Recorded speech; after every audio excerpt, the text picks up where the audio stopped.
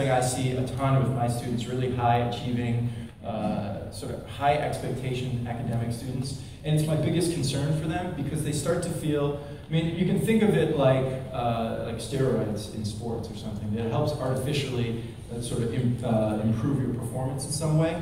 And I think people get addicted to that improved performance. I've had a lot of law students recently, second and third year law students coming in reporting ADHD symptoms.